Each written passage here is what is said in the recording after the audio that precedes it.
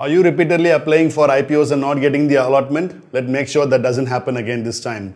In this video, we'll see the insider tips on how to get your allotments and how to boost up your chances for getting your IPO allotments. Hey everyone, welcome back to the channel. My name is Anand and I'm posting technical contents on this channel MacWin. Without further delay, let's find out what are the ways which you get a confirmed allotment on your IPOs.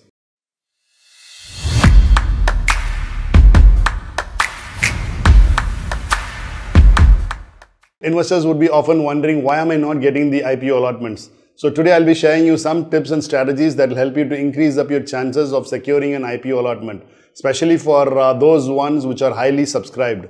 So the first thing that you need to think or to know about is avoid big applications. Do not try to apply for anything over 2 lakh plus. So always try to go under your retail applications which are under 2 lakhs. So there's no point in making a large applications in an oversubscribed IPO. So you will be able to see the subscription status of IPO. You'll be able to see them in Money Control or in any other websites where you'll be able to see how much percentage has been subscription happening on an IPO. So instead of going for oversubscription or in huge lots, you can go for minimum bids across multiple accounts. In this way, you have an increased chance of getting an allotment. Then the second point to do or consider is you have to apply through multiple accounts. So applying through multiple accounts is instead of making one large bid, you try to make up individual bids on a single account. Try for multiple accounts. By multiple accounts, what I mean is not applying through Zerodha or through Upstocks or through Grow.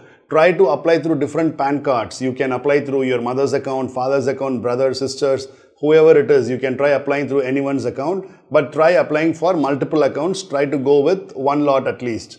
And the third thing to consider is applying on the cutoff price. Do not try to decrease up your price. Always go with the fair value, like whatever is the cutoff price given on IPO. Try going with that. So the cutoff price means that while you are paying, whatever the price has been decided by the company, you will be able to get an allotment. So by doing this, you ensure that the bid is always considered and this is going to be final. So any excess amount which you have subscribed for will automatically be refunded. So you need not worry about that. Always go with the cutoff value.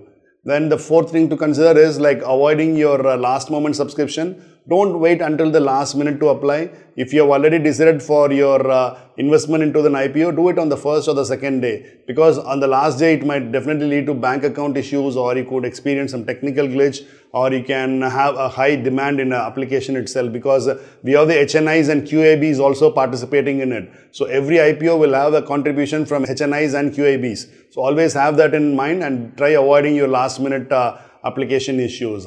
So the fifth important thing to consider is filling your details properly. So it might sound very basic because you are rushing the application. Always make sure that your name is correctly spelled on it, your DPID, bank details and everything is all properly set in. So the safest way is through an ASBA account, and you make sure that all the details are correctly filled into it, and your the DMAT provider will automatically take care of it. So you need not worry about this in details, and if you are specifically applying through any banks, then you have to go through this process.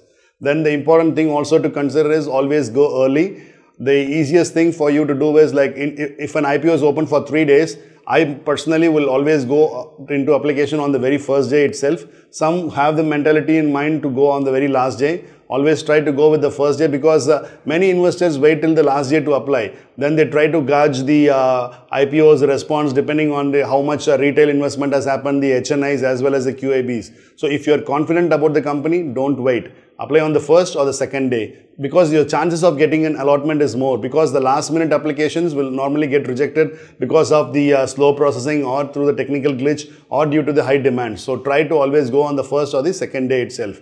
And the very important thing to consider on this is buying your parent company shares. For example, there was this IPO from Tata Technologies. So whoever has got or had Tata Power or Tata Motors on their portfolio, they were all given an allotment definitely in Tata Technologies. So always try buying the parent company share, because parent company or the holding company. So this strategy does not apply for all IPOs, but when it is there, it is definitely striking a goal. So if the company is giving up an IPO, then try holding the parent company's stocks, so that you're automatically getting an allotment through that DMAT account is higher chance. So you can bid on both retail as well as the shareholder category. So that helps you in increasing up your chances of getting the allotment. So you're given 2 chances there.